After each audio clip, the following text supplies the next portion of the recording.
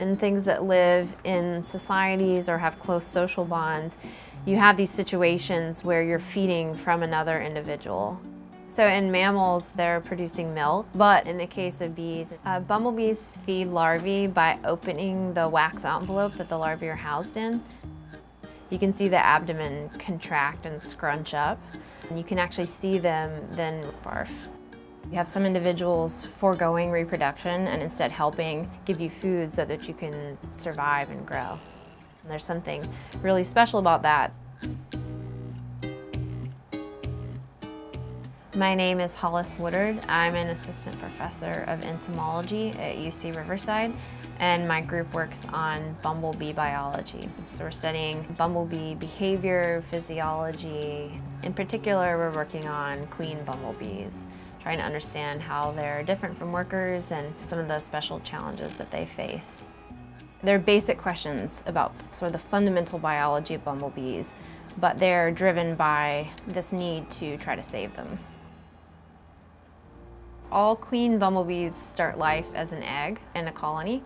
So the eggs develop into larvae, and at some point in larval development, a female larva will develop into either a worker or a queen. If she's a queen larva, she grows really large, and then she'll turn into a pupa. That's when you can tell that it's a queen. And the queens themselves are much larger than the workers. And then she chews her way out of her pupal casing, her cocoon. And then when she's about a week old, she'll leave her colony and she'll go off and mate. So these queens will find nesting spots, and they will excavate them, and they will lay eggs in them. And the reason why we're collecting them right now is this is the only time you'll really see these queens flying around.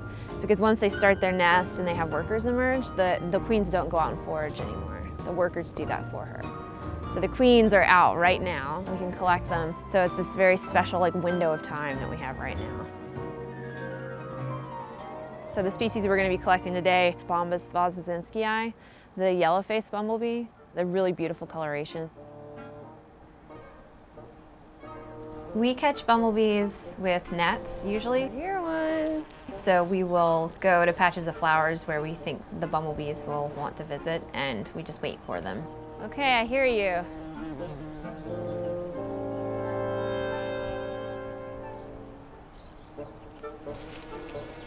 Typically, we'll swing a net, and then you have to swing it back and forth and sort of flip the net over itself, so you catch the bee. Yay! And then you stick your hand into the net with a vial and try to catch them. Oh, you're so big. Hi, pretty.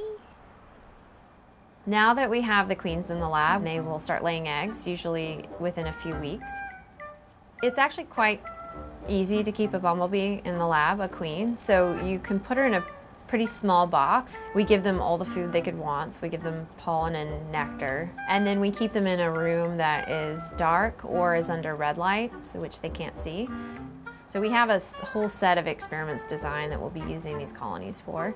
They all have to do with either how they all collectively partition the work in the nest, or they have to do with larval development.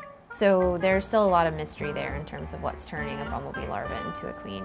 So in honeybees, the workers will feed the larvae royal jelly, and female larvae that eat this protein complex, they will develop into a queen. Bumblebees don't have royal jelly. They have some other mechanism that they're using to produce queens. So there is some evidence in bumblebees that the way you make a queen is you feed a larva more pollen and nectar when they're developing, but it looks like there are other factors too. So when a bee comes along and feeds, she'll regurgitate, and we actually don't know that much about what's even in the bee barf.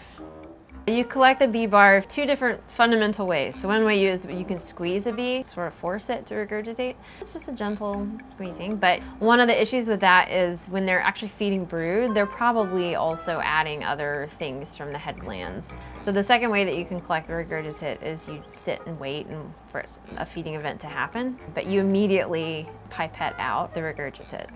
One of the things that is in the bee regurgitate are large proteins, so we're looking at those, trying to figure out what they are.